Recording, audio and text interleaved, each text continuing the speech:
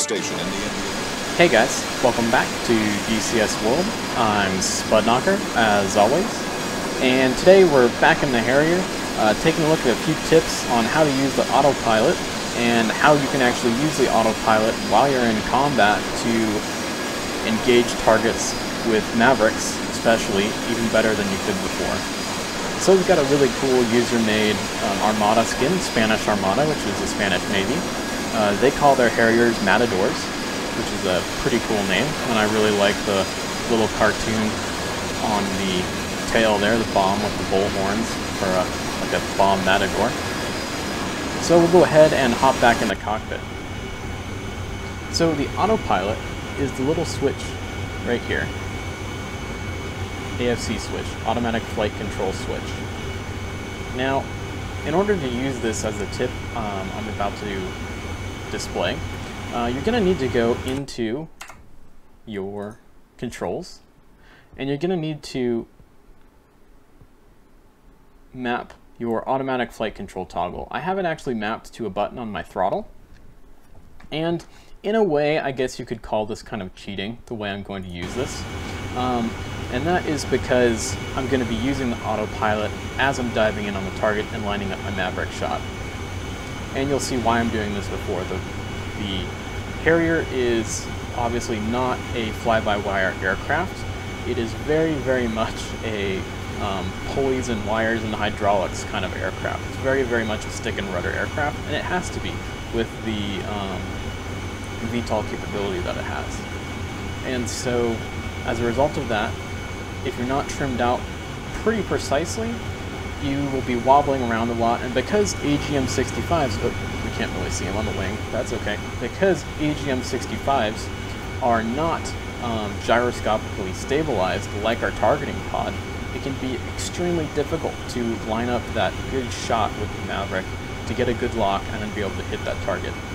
Thus, I've seen people who are new to the Harrier not able to make a Maverick shot on their first pass on the target, and definitely not able to do a ripple shot of 2 Mavericks on one dive. And that is a big deal, because the longer you hang around a target, the more likely you're going to get shot down. And that's really discouraging in multiplayer when you get separated from your flight, when you get killed, basically. So, I'm going to show you guys how to use the autopilot to your advantage here. And if you guys are worried about the fact that you potentially might have issues with your autopilot accidentally being kicked on when you're maneuvering, it's not a big deal. Like right now, I'm flipping on and off the autopilot as I'm turning, so it's really not going to affect you when you're in a maneuver. Whenever the stick moves, that switch is automatically reset via a spring into the off mode. So it only stays on if you're not moving the stick. So if you're diving on a target and you see a SAM or a stream of AAA where your wingman says brake right or brake left or brake up, then you know that you can definitely pull off that maneuver even though the autopilot was previously turned on. So we'll go ahead and go to our stores page. We'll make sure our master arm is on, go to air to ground mode, select our IR Mav. I'll go ahead and take him out of cage mode. Go ahead and flip our labels back on so it's a little bit easier to find this column of tanks we're going after. There they are, right out there. We can kind of see those little red dots. And when we line up, I'm just going to flip on the autopilot, and that's going to stabilize us out.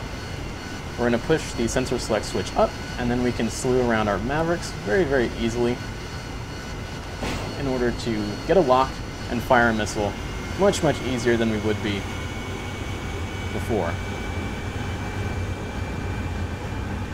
And there's another very cool functionality of the autopilot in the Harrier that I personally recently discovered, but it's really, really helped me.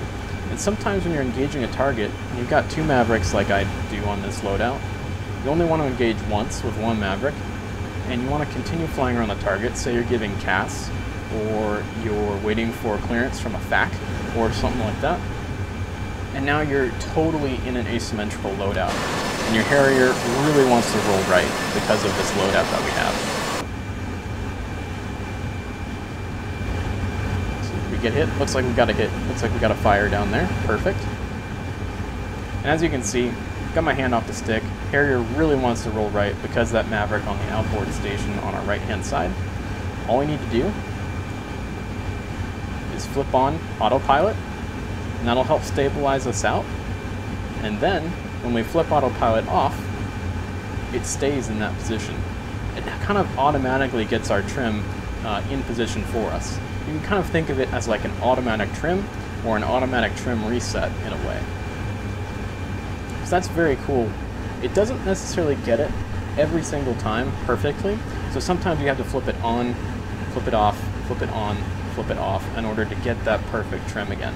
So now I'm flying in a pattern here around back towards our target, much easier now that I have at least a little bit of trim. Of course the Harrier's not going to fly perfectly with such a huge asymmetrical loadout like we're flying with right now. However, it is flying much better than it would be if I did no trim at all, or if I tried to trim it out myself manually with the hat switch. So we'll go ahead and flip our next Maverick out of cage mode. We'll line up to our target here. A little bit easier to find now that we have a fire. I'm going to flip the Autopilot back on to stabilize us out. IR Mav on a sensor mode. And we'll get our next target. And we'll fire our second rifle. And of course our trim is still kind of mucked up again, now that we're back to a more symmetrical loadout. And that's no problem, we'll just repeat what we did before. And we'll go ahead and watch this missile hit our target. You can see that little tiny blue dot down there. We'll go ahead and flip it into Autopilot. And now we're stabilized out as we watch our missile streak to the target.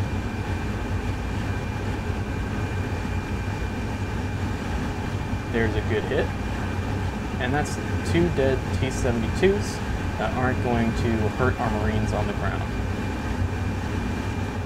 So let's pretend we're in Autopilot. Autopilot is turned on. We're stabilized. Let's pretend we just got a streak of AAA, or an Iranian F7 or an F4 just got on our tail, or we saw a SAM.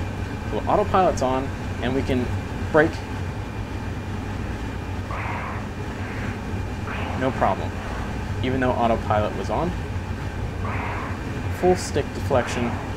Autopilot flips off right away, and no problem. Now, why don't we go ahead and flip the Autopilot back on. We'll look at the switch, and then I'll deflect the stick, and you can see that switch down there turns off right away for us. So, there's no problem. Having that switch there, and having it mapped to your HOTAS is definitely going to help you engage with Mavericks, or if you're releasing single bombs, say you've got a couple Mark 83s, or Mark 82s, whatever, and you're dropping single bombs, and now you've got an asymmetrical loadout, you can use this same technique to get you straightened back out and be able to orbit the target much easier and much more effectively without kind of having that awful wing wobble going on that I see a lot. So, I hope this helps you out, guys, and if you liked the video, please give me a like and a subscribe, and as always, fly safe, guys.